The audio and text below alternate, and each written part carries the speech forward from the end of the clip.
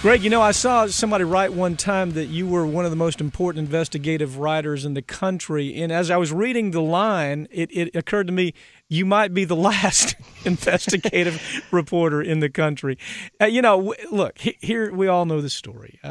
Commercial journalism has become nothing but a megalomaniac corporate entity. I mean, that's what's happening. You got a problem with that, right? I got a problem with it, but Okay. but I tell you something. It's good to know you're out there, because what I am seeing is there are a lot of Greg Palast lookalikes that are showing up, and I think the reason they're showing up is because you're kind of making them show up. What do you think? Yeah, that's important. It was, and by the way, thanks to your cohort, Bobby Kennedy, for saying those nice words about me. But I hope I'm not the last investigative reporter. Actually, I may be the first returning to America. You know, investigative reporting in America has become a dangerous occupation. Not just a question of getting blown away in dangerous zones, but Seymour Hersh was fired by the New York Times. Yeah.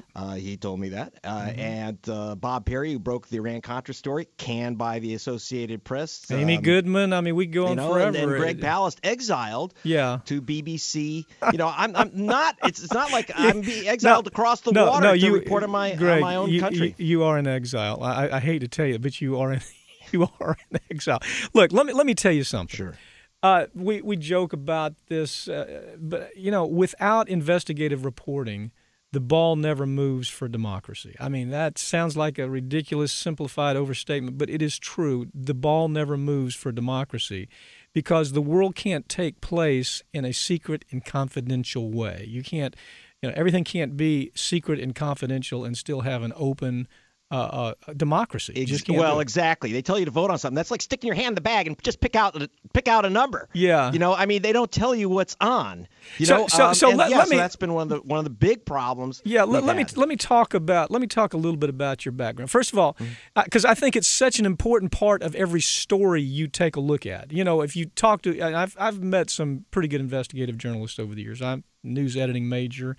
And I've had the chance to meet some pretty good ones out of University of Florida and other places. And you know what? They all have something in common. And you know what? It's anger. It is a little bit of anger that's always right below the surface, and the anger is always well justified. Yeah. I take a look at your history. Go back to the 1970s. You were studying finance under Milton Friedman. How do you go from there to where you are today? What? Exactly that.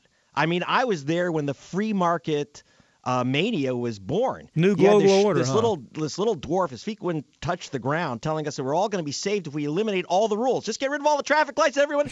Pedal to the metal, and hopefully, laissez-faire everything. You won't be, kissing someone else's headlights. Yeah. The problem is, because I saw it at the beginning, as opposed to the Milton Friedman light through Thomas Friedman. I saw where it was going to crash, where it was going to go. And I was very, very concerned because, by the way, when I was there, one of the other things he was doing is he was testing out, experimenting.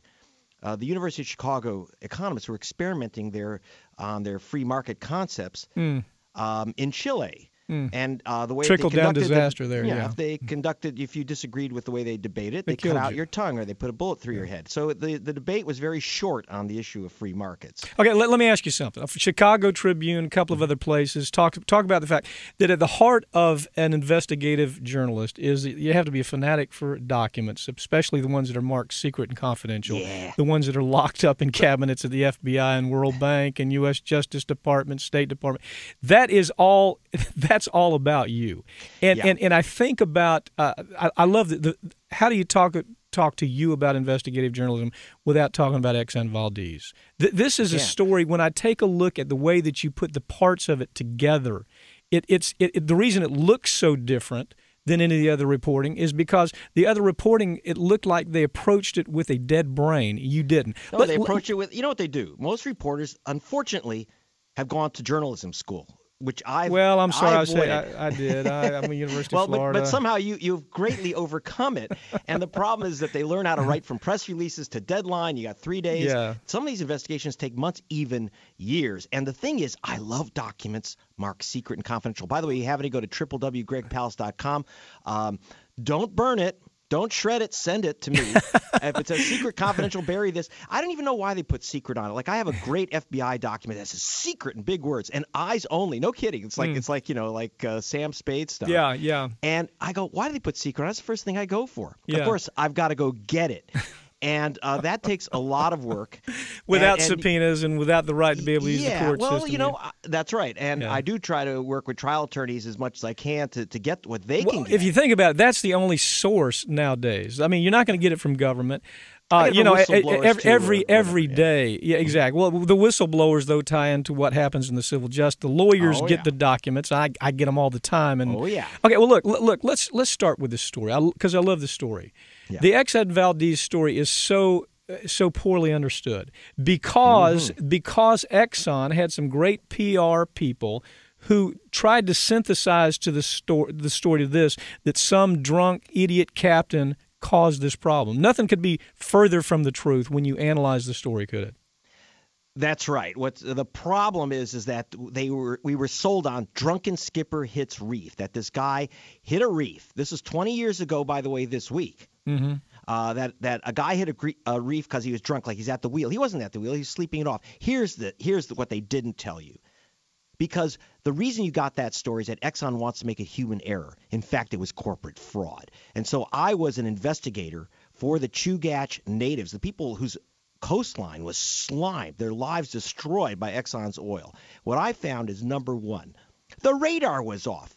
This is before GPS, so they had kind of a pre-GPS system. It was expensive to run, expensive to train, so it's cheaper to turn it off. And disabled, too expensive to fix the ones that was broken. Right. If it was on, a 3-year-old could have taken it through the Narrows. It wouldn't have happened. Number two, and I'm looking at documents as we speak. You'll just have to take my word for it. I feel like, Joe McCarthy. I've got documents here. No. This story's been backed up. Only after you wrote it, by the way. But anyway, go ahead. I have to say that the difference between me and Joe McCarthy is I actually have the documents. And internally. But you still have no shame. We have these promises by Exxon and its partners that they would leave oil spill equipment at strategic points along the Alaska coast. In particular, at Bly Island, right where the ship hit, which would surround the ship with with floats that would keep the oil in. You wouldn't have even read about this ship if they had the equipment there. But you know how they dealt with putting the equipment there? They lied.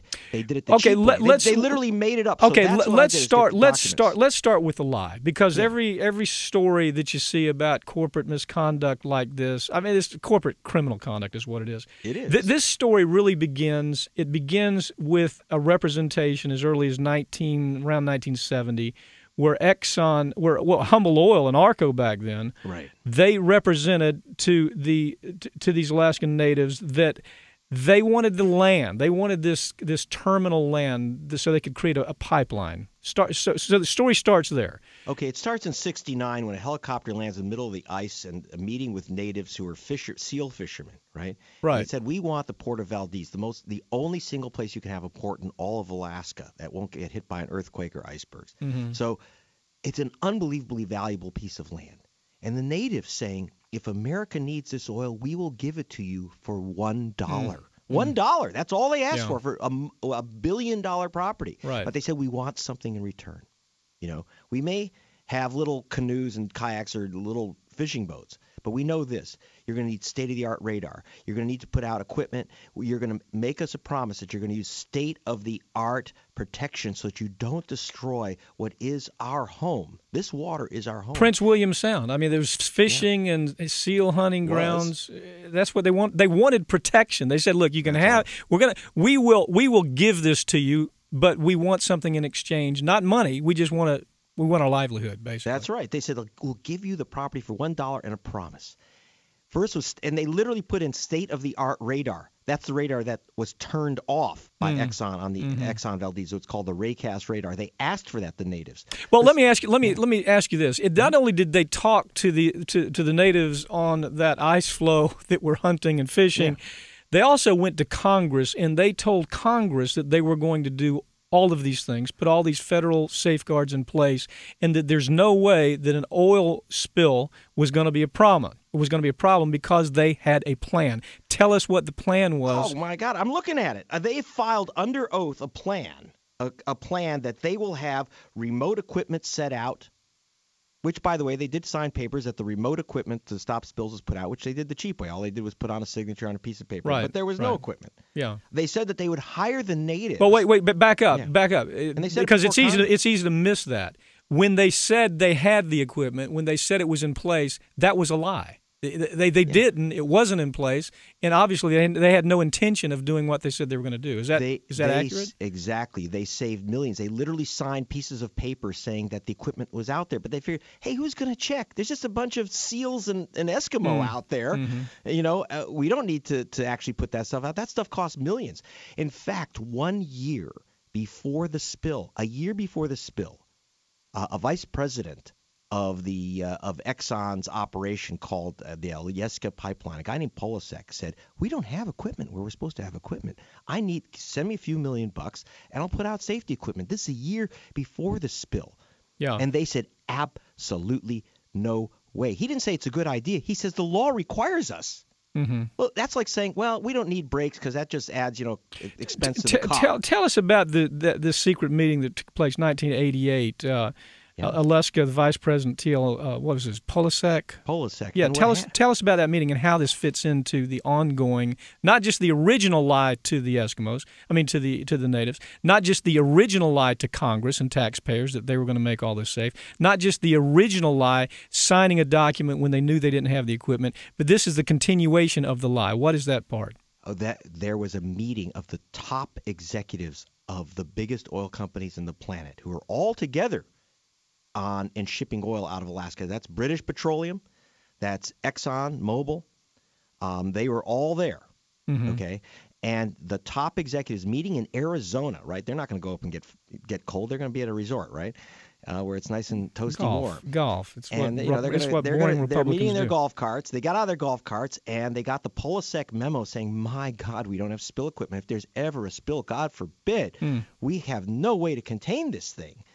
And it's going to take millions. And actually, British Petroleum executives said, "Well, I guess that's American law. We got to kind of do it." They didn't know. They're from London. You right? can't destroy entire waterways. And Exxon said, "If you dare, because they have to split the cost. If you dare spend that money, we will charge it back." And Exxon went livid over the idea that money would be spent to comply with the law. It's easy to comply with the law. You just sign a piece of paper saying the stuff is there. Okay, but to even make it clear, natives were demanding this because they said, look, let's go all the way back to the beginning of 1969. You've said you're going to do this.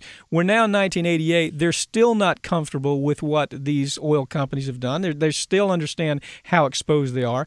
So the oil companies know that, and they're actually telling people that they have the ability to do this, that they can train people to drop from helicopters into the water with special equipment to contain oil slicks on a moment's notice, and that they have it's a sham. The whole thing is a complete scam because they tell people they have these people hired to do this, but it's a lie.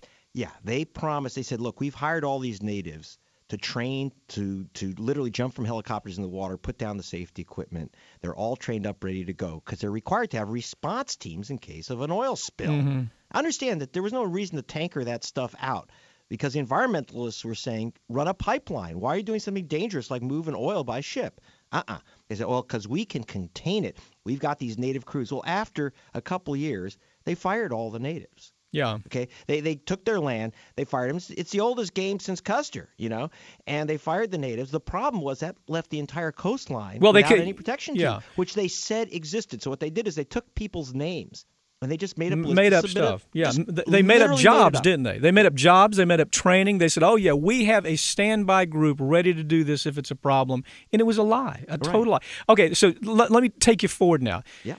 Justice David Souter, goof. Absolute, utter goof. Says in his order that Exxon should only have to pay 10% of what they were ordered to pay. Basically, that's about it. Yep. That he says that, look, Exxon was reckless, but they weren't reckless and stupid to make a profit. Therefore, they shouldn't have to pay punitive damages because it was pointless recklessness. Can you get your head around that? Because you know what? I've practiced law for 25 years. I've handled every kind of punitive damage case that you can dream of, and I've never seen such a forced kind of analysis.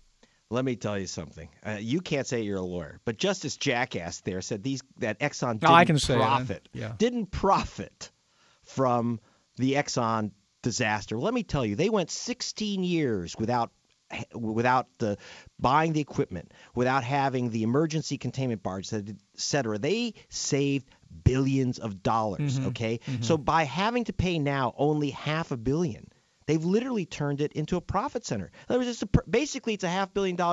That comes out to about $20-30 million a year for a permit to spill. Think of it that way. Yeah. A few $1,000,000 is a permit to spill. You don't have to have double-hulled tankers. They fought that successfully. You didn't have to have the equipment. You didn't have to have the crews. You didn't have to have the radar. Nothing. They literally saved billions of dollars. But you know what they did is they outworked the natives. The Exxon outworked the natives, and they outworked the message and what they were able to say. And you even see it in Souter's opinion.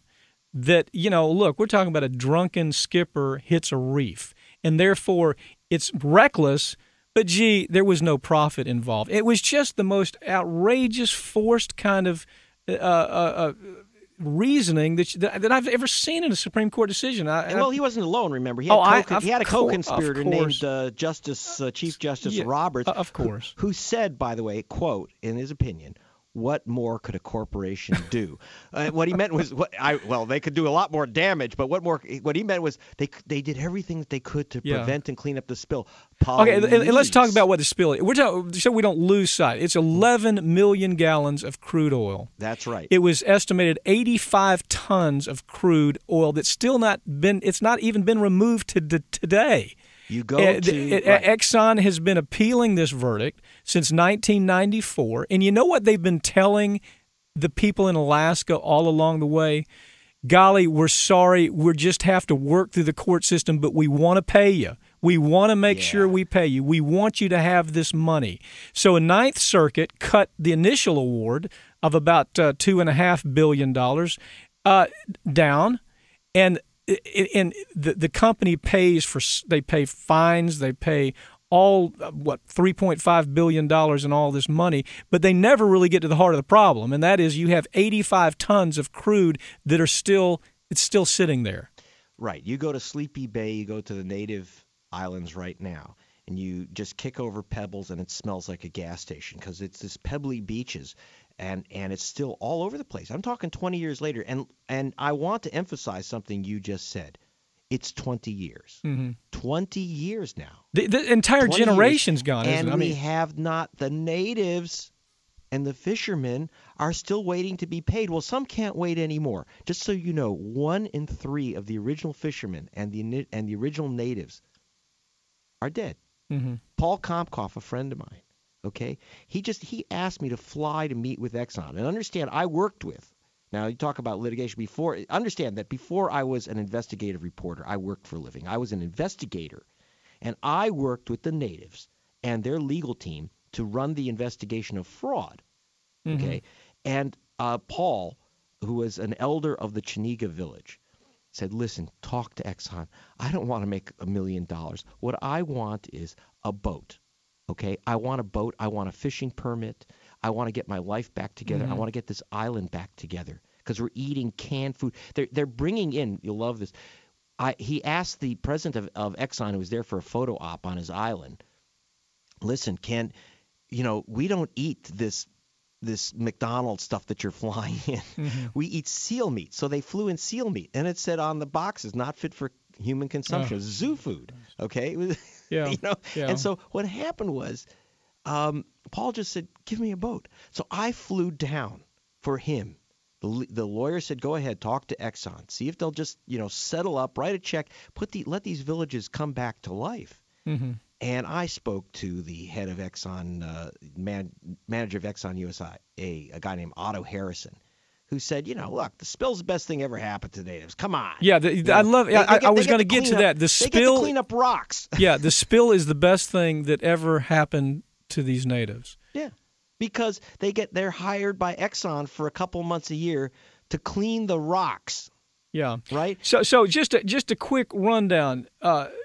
It wasn't about a drunk captain. It wasn't about human frailty. No. It was about a broken radar, missing equipment, phantom spill teams that were never there but were promised, fake tests that were supposed to take place. Yeah. And it was completely driven not by human frailty but by profit-driven greed. That's what happened here. Absolutely. And we have a U.S. Supreme Court saying, what more could this company have done? Well, I got to tell you, Greg, it's the same story we see almost every day. I see it in pharmaceuticals. I see it in products liability cases. I see it just day after day, where this is a country the people in control are no longer. It's no longer you. It's no longer me. It's no longer government. It's corporate America is control of our lives, and this is a great story of how all that works. And that's all my stories are the Exxon over and over again. 20 years to get paid, complete denial, a cover-up of the truth, and the co-conspirator in the cover-up is the corporate American media. Yeah. Oh, which, absolutely. they keep giving the same story. Poor Exxon and these greedy lawyers. Okay. Yeah. Now you're a lawyer. Okay. But I'm going to defend so-called greedy lawyers. You know what? This is what I call our last-ditch private justice system. There's no other way to get justice in America against the corporate bad guys because they will never do the right thing. There was no reason why Exxon, whose president, by the way, made a statement, we will compensate everyone. Yeah. Don't worry. We on will camera, pay. executive. On camera, we yeah. got him saying it. Never did it, resisted. These guys do not do the right thing. So you need sheriffs to come into town. Take the sheriffs away. It wasn't away. going to be the Bush, what do you think, the Bush Justice Department was going to help you, Reagan's guys? Yeah. It was George Bush Sr. out of the oil patch who was president when the Exxon slammed the rocks. Yeah. And where's the justice? The only justice you're going to get in America today is through a tough plaintiff's bar. In other words, these are lawyers who sue on behalf of the public, class actions, and this is what corporate America wants to stop. They call it tort reform. Yeah. And it sounds like it sounds like they're trying to get a hooker to get out of the game do something better for us, right? But it's a con. And by the way, it's very important to understand that one of the great leaders of the tort reform movement was Ken Lay. Oh, of course. Of Exxon, because these guys know if they want to get away with the crime, they got to get the sheriffs out of town. Yeah. Since they bought the White House, the only thing left are our lawyers who will sue on your behalf. And so they got to go after those guys. You may not like them, but it is the last line in the sand. Greg, I got to tell you, this is great work as usual. It's just a good story. I could go on forever about your good stories, but this is one I think that people really need to take a close look at because it's the entire anatomy of good investigative journalism. Thanks for joining me.